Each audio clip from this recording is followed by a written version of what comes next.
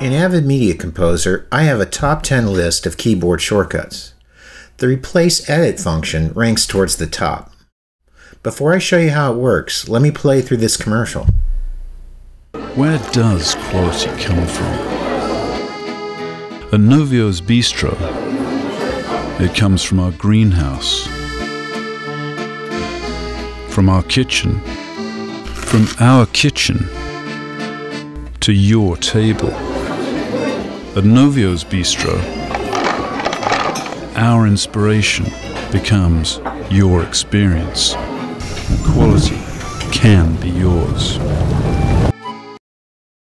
So, as an example, perhaps I want to replace this clip segment with this one. After you load your clip into the source window, all you need to do is press the blue Replace button. Now, watch the clip that I'm parked over within the timeline that I want to replace. Done! Okay, let me back up and explain this. By default, you will need to map the blue Replace arrow to the keyboard settings or to the Composer window to use it. As one example, navigate to the Tools menu and choose Command Palette. Within the Command Palette window, under the Edit tab, drag the Replace Edit function onto a button area at the bottom of the source side of the Composer window.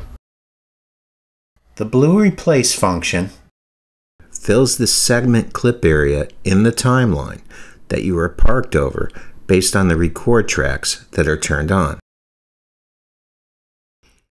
It uses the position indicators within the source window and the timeline window as a sync point.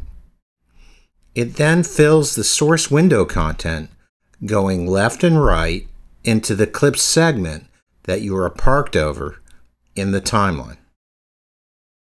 Done!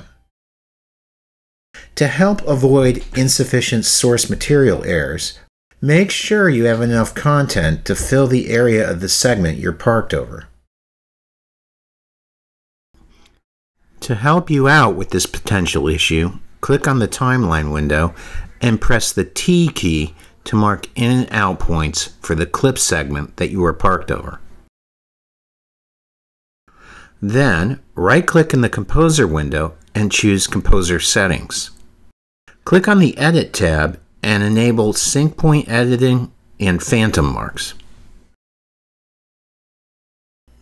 By marking those in and out points in the timeline, you can see the duration of the clip segment area that you need to fill based on the blue phantom marks.